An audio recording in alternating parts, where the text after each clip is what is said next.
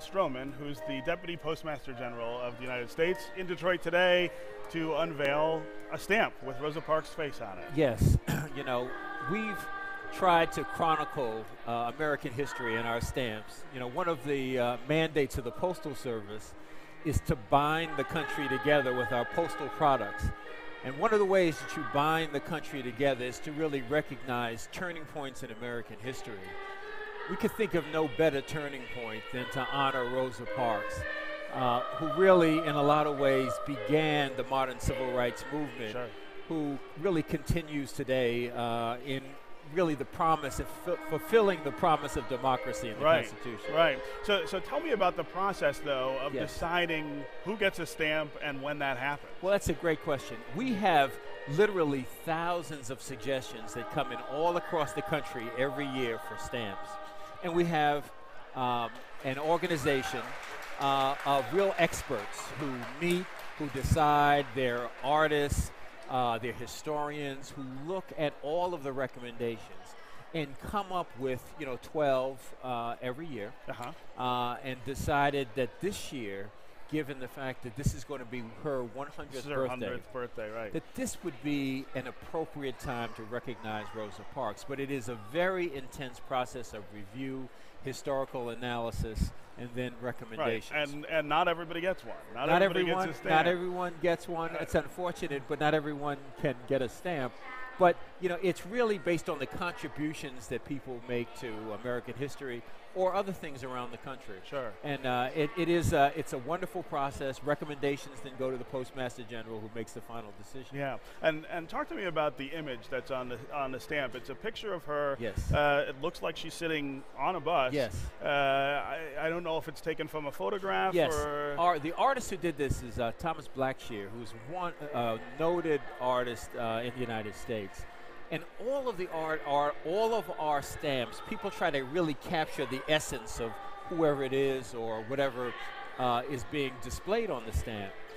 This was one that I think he chose correctly, that shows kind of a quiet but determination on her face. Yes. If you look carefully, you see the strength of character in her face. It's her eyes. It's the look in her eyes. That's exactly right. In this photo, that really tells you this is not just some tired woman deciding she doesn't want to stand up.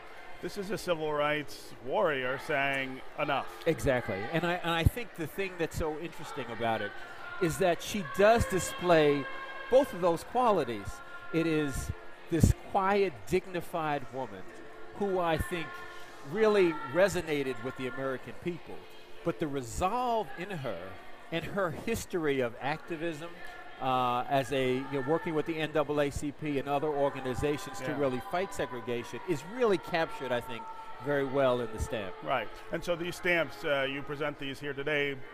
Can I go buy one tomorrow or there? Absolutely. They're going to be at post offices all around the country today. Okay. In fact, you can buy one here today. You can buy today. one here at the museum today. And they are forever stamps, which means that you'll be able to use them for the rest of your life. And I think the thing is, for us as a postal service, having an image that goes around the world, I think really reflects as much on the country as anything else. Right. We also have Martin Luther King stamp.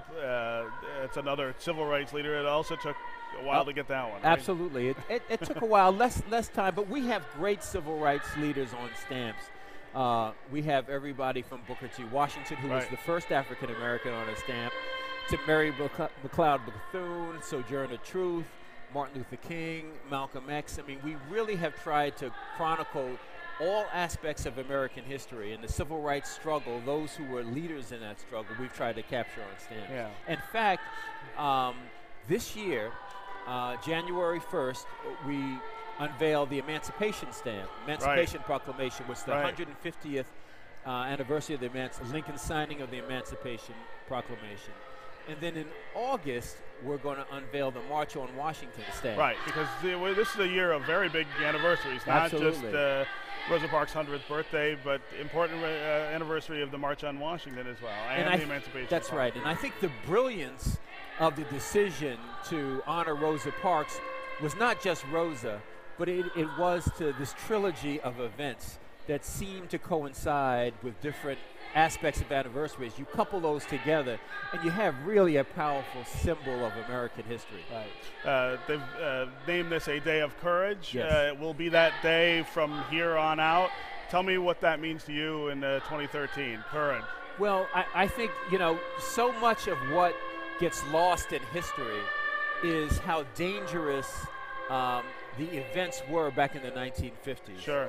And how much courage it did take to stand up for things that you believe in. Hard to imagine now, right? It is hard to imagine now. I mean, I think it does get lost. A lot of young people, and even those of us who are older, didn't really recognize how much courage it took to stand up, to go to jail, to risk death in those circumstances. What it means today is that I think the same spirit of courage, we need to be able to stand up for things we believe in as Americans and take courageous stands if need be, and not be moved by what happens to be popular or not popular at the time, but really what is in the bedrock principles of the United States and America. And I think her courage really inspires me, and I think all people who have an opportunity to read about her and to see her on a stamp. Yeah, right. No.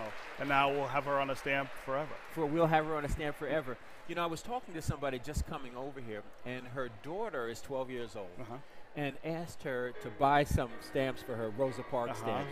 And she was reading about her in school. Right. And she learned about her. And I think that's one of the great things about what we try to do on the stamps is that you want to spur dialogue, conversation about how America about really who this was, what she did, and what it means now. That's exactly right. That's exactly right. So if we can get young people more engaged in learning history, writing letters, right? The whole writing process, writing letters, not emails. Well, I have nothing against emails, but I think just there's something very personal. Something special about a letter, right? About a letter. Still Still something very personal about a letter.